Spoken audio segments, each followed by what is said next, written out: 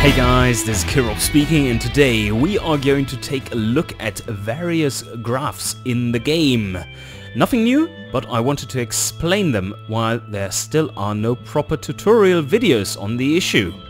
So, today we are going to focus on the braking graphs and the suspension graph and how to properly set up your car. And here we are getting right into the braking side of things, and this is a properly set up car for 2015. Even though the stats wouldn't indicate that, neither drivability nor sportiness are particularly good, and that is only because of the braking tab settings. So in order to correct these things, we do need to understand the right hand graph. In here the front wheels are red and the rear wheels are blue, while the less colored lines are denoting the brake performance for the respective wheels, while the more vividly colored lines are denoting the wheel grip on the road. So the first step is to see that in this case we have a severe lack of brake performance compared to the wheel performance. Even though this is a car which has an almost 50-50 weight distribution, you can see that the red line for the front tire grip is much higher than the rear curve. And this is because of the weight distribution during deceleration. When you are braking, weight is shifted to the front and putting more pressure on the front tires, which then gives them more normal force, and the normal force is multiplied with the friction coefficient of the tires, which then corresponds to grip. And hence we do need more powerful brakes for the front. This will be even more extreme with front heavy cars and less extreme with mid-engine cars or rear heavy cars. The first method to bring up the brake performance is of course to choose better brakes, and we are going to start with the front ones. In 2015 at 1.6 tons I would recommend going for vented discs, especially for more sporty cars. And what we can see here is that the straight, lighter colored red line went up a bit. That indicates a rise in brake performance. So right now, if we make the disc size larger, which also increases brake performance, you see that the red line shifts up, but also the target shifts up.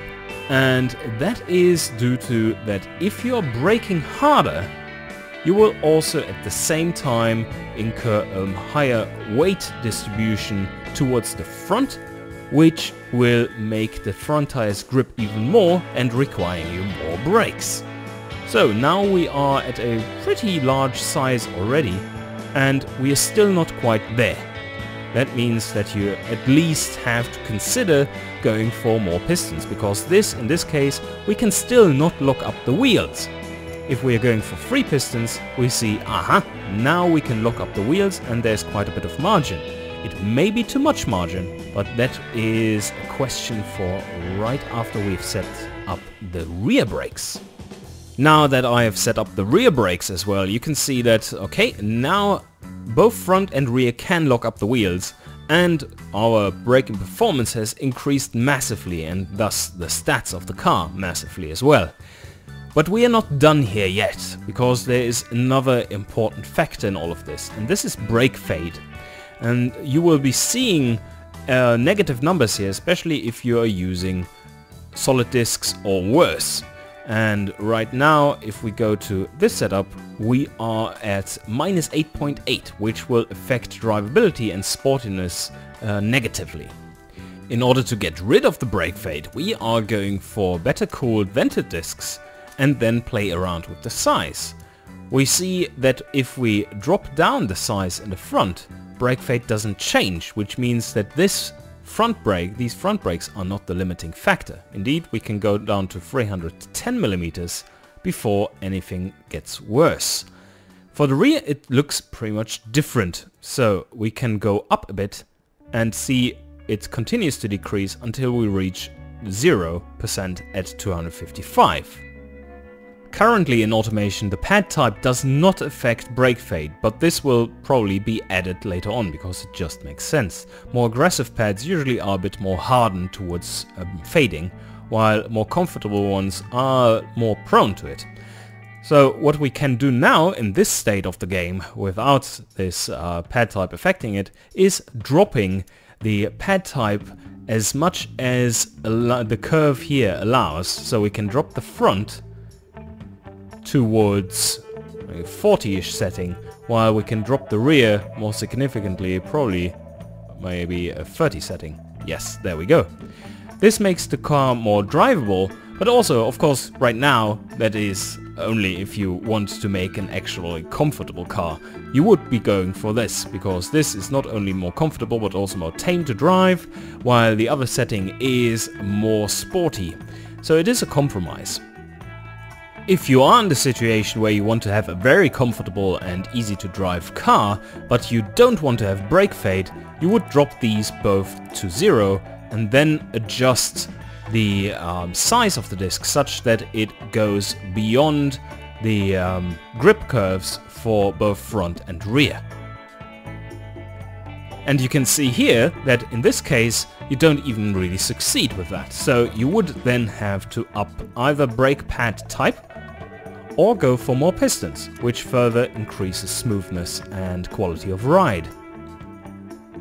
When we are going to much earlier years, like in this case 1950, we are running into different problems, and that is there are only drum brakes. And you will encounter this especially at the start of the game in the campaign mode, but there is a way around these problems as well.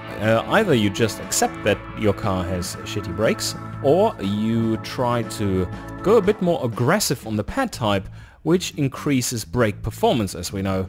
And first of all, let's make them as large as possible. One tricky thing is that you do need to have as wide tires as possible to actually get any grip whatsoever. But on the other hand, that means that you want to be running low rim diameters, which then limit your brake size.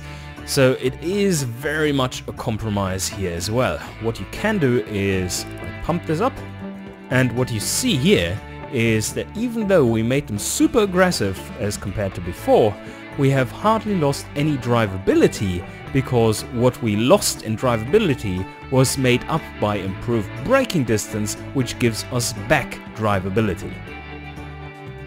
In the rear it is a different story. We already have pretty good performance there, but we can up the brake size anyway in order to get rid of a bit of brake fade. That is definitely worth it. On the other hand, we can then make it smaller just to get back a bit of drivability. If you are running into problems where you want to build a performance car and you definitely cannot afford to have such a bad braking distance of 53.6 meters in this case, well, you can also put up quality quite a bit, which improves braking performance all around. This also allows you to properly go down a bit more on the pad type if you so wish, because this, like I said before, doesn't impact brake fade just yet. Setting up the suspension properly is a whole different story, and that story needs to start on the Wheels tab. The first thing we need to investigate is the steering behavior graph, which is also called the yaw rate graph. This graph tells you how much steering input translates into actual steering. In this case, we can see this car is suffering from severe understeer, which is indicated by the yellow curve being significantly below the red line, which would be a one-to-one correspondence between steering input and steering outcome. The blue line is moderate understeer, which is much easier to drive than either a neutral car or an oversteering car.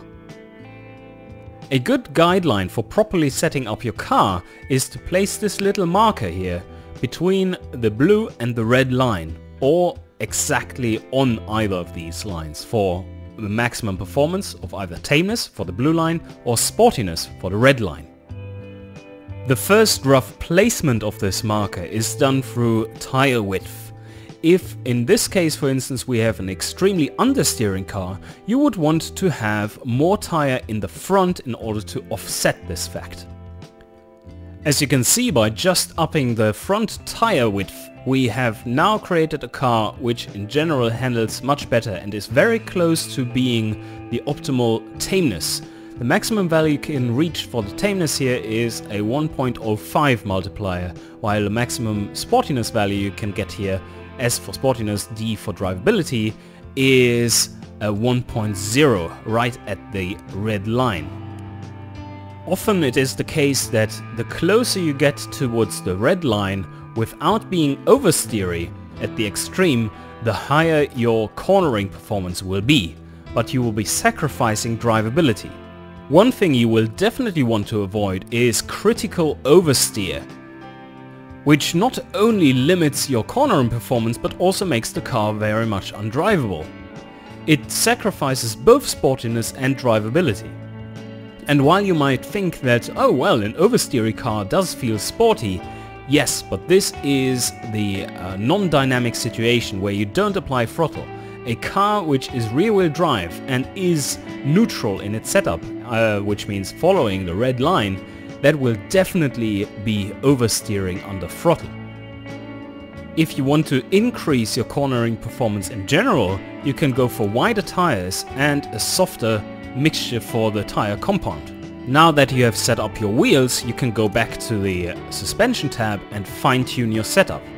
On the first run through where you still don't have these graphs to help you, we recommend that you choose any kind of preset you are aiming for as a starting point. In this case, I just chose normal. In general, softer suspension setups mean more grip at that point. So if I decrease the spring and damper stiffness for the front, I will have more grip at the front and thus more oversteer or less understeer. Making the suspension softer also can increase ride comfort, but only up to a point. If the car is moving around like a boat, which you can see in the roll angle stat, you will actually be decreasing comfort for softer springs. Making the suspension softer also can increase ride comfort, but only up to a point. If the car is moving around like a boat, which you can see in the roll angle stat, you will actually be decreasing comfort for softer springs. The less the body reacts to the bump, the more comfortable the car will be. But on the other hand, keep in mind that if you go too soft, the roll angle will make the car feel like a boat, which isn't very comfortable. So there is a sweet spot there as well. Another limiting factor to how soft you can go with your suspension is the bottoming out stat.